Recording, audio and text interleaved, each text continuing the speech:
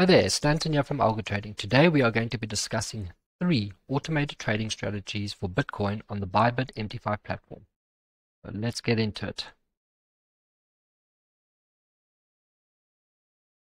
So I'm running these 3 strategies. I backtested them. I put them onto my live account. So far, if you look at my history, they're doing quite well. I haven't had a loss yet. I've had 3 wins using these BTC strategies. There is a disclaimer that BTC is a more expensive instrument, so if you have got a small account, just be careful. I'm running it on I started with a $150 account. It's now moved up to $191. So just be careful when running Bitcoin strategies. Just keep your lot size in check and make sure that you're not over leveraging yourself. All right, so let's go through the strategies. I'm using my multifarious EA.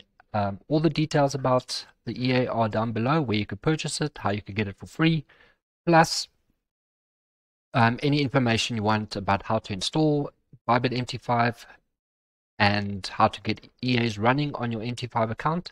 It's all down below in the comments. Okay, so let's go through our first strategy. I've just loaded the EA onto the chart. Now what we're going to do, we're going to plot the indicators so we can discuss the strategy. So the first strategy is, it's just a normal MACD moving average strategy. So let's plot our, so we're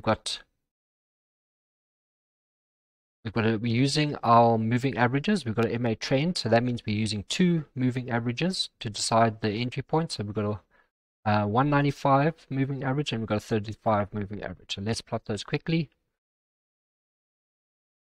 Moving average, I'm just going through this. So it's a 195. That is our slow moving average. Our slow moving average we will do in a greeny color, and it is the close price.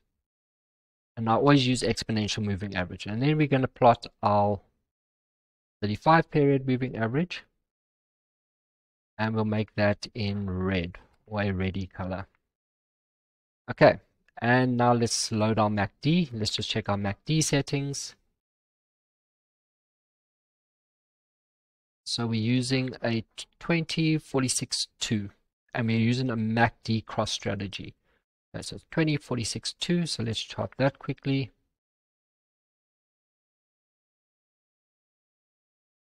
20-46-2.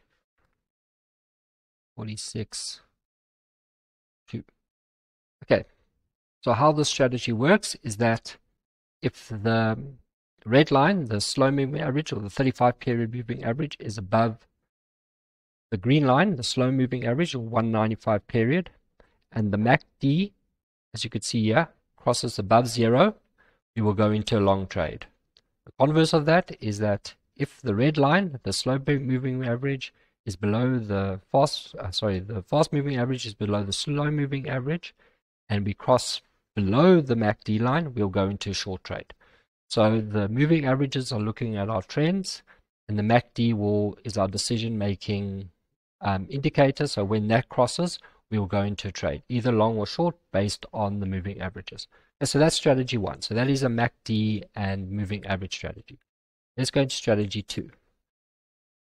So let's go through the settings. Again, I'm using my multifarious EA for BYBIT. So let's go through the strategy. So this is also a moving average crossover. Just think.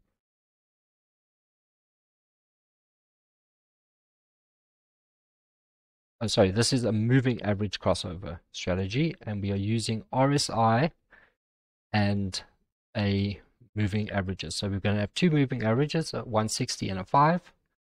So let's plot those quickly. Let's do our 5 first because it's red. And let's plot our faster moving average. Our slow moving average, so I'm going to make that green, and that is a 160. And let's look at our other setting. Now the other setting, we are actually looking at the RSI on an 8-hour chart. So we can't actually chart it here. It won't make sense to chart it on this chart because we're looking at 8 hours. But the way the strategy works is that if the RSI on the 8-hour chart is above 50, and the slow, fast moving average crosses over above the slow moving average, it will go into long trade.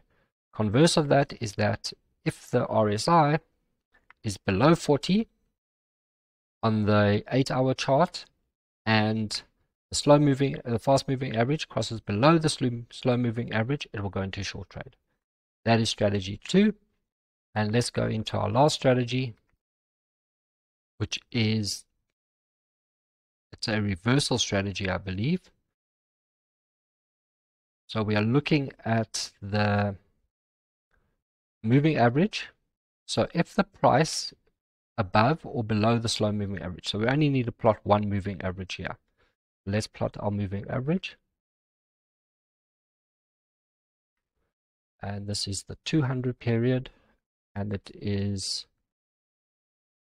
that's the slow moving average, and we're looking at I think this is also an RSI strategy. So let's go down to the RSI settings. There we go. So let's plot our RSI period. So it's a 9 period, and we're using 70 and 25, and we are going to seed levels. Okay. So let's plot our RSI. It's a 9 period, and the levels are 75 and 20. Let's just make sure of those levels. 70 and 25, yes, so the levels are the same. So how this strategy works is that it looks for a trend using the 200-day moving average.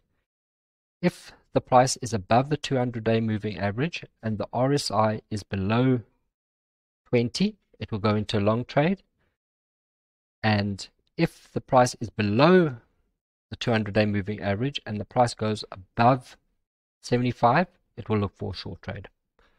So this is a sort of mean reversion strategy. Alright, so I hope you guys enjoyed the video. Please check the links below, like, subscribe, and join our Telegram group. We've got a lot of information in there. So I hope to see you guys soon. Cheers.